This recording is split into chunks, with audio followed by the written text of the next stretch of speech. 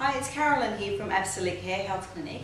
I'm a trichologist and today I want to talk to you about minoxidil. Now, I come across clients who have done a lot of research online or been to other hair places, and they've got a very misconstrued understanding of what minoxidil actually is. So I just want to clear that up for you today. Now, minoxidil was around about 16 years ago. That's when it became a topical. Topical meaning to apply to the top of the scalp. Prior to that, it was actually a tablet. So minoxidil was a blood pressure tablet.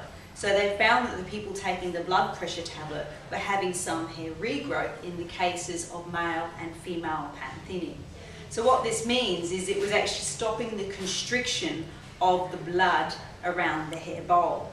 So you may or may not know that DHT, dehydrotestosterone, is what is responsible for male and female pattern thinning. So what we have here is a picture of the hair bulb, and I just want to show you what minoxidil actually does do and then what it does not do.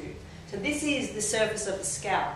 So when you take minoxidil internally, it comes in through the body, but it's not that effective. So what they made it was a topical. So it is a powder that's distributed in a liquid, which is normally propylene glycol and also percentages of alcohol.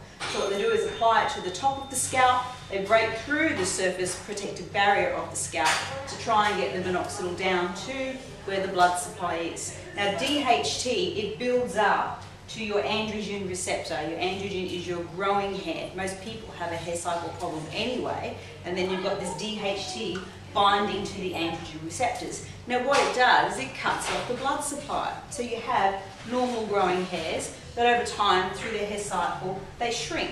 So that's why we call it female pattern thinning and male pattern thinning. It's a thinning, it's not hair loss. So you've got to remember that as well. It's a thinning, not hair loss. So what the minoxidil does is it stops the constriction of the DHT. So therefore, over time, it can allow the hair to go back the other way. However, the DHT is in your body. You were born with it. We all have it. It's just what it decides to do at a certain stage in life. There's three causes of the DHT doing this. One is hereditary.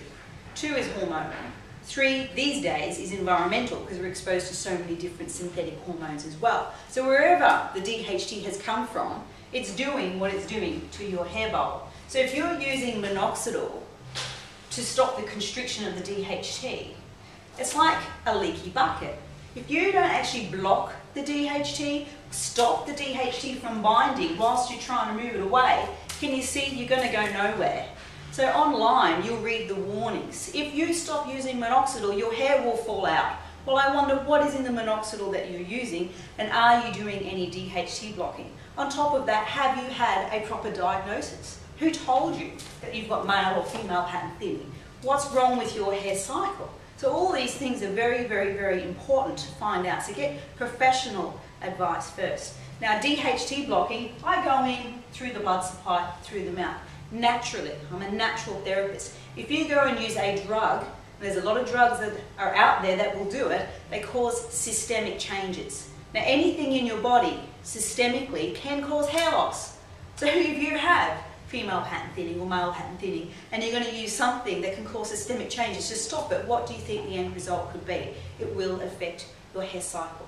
So we go in naturally. We block the DHT naturally in an alkaline environment in your body, and we also do it topically with natural products. So minoxidil is not natural. Now, I use the most, I suppose, natural form of minoxidil that you can, as it is used with saw palmetto, and it only has a tiny percentage of propylene glycol, and I only use it if I have to. If I need to get that DHT away, we try all the natural approaches, but it is the most effective. But everything else we do is natural. So remember, if you're using something that is quite chemical on your scalp, it's affecting your skin, in your body and on the top.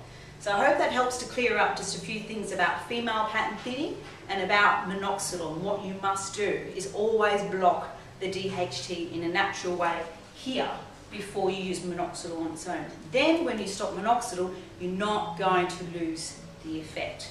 Now, I also find that most people are prescribed 1 ml of minoxidil per day or per application. if you clean the scalp correctly, open the follicle and channel down, you only need to use probably half a mil and only every time you wash your hair. So therefore you don't need to use it as much. So there's a lot of different things there about minoxidil that I hope you've learned. So again, my name's Carolyn.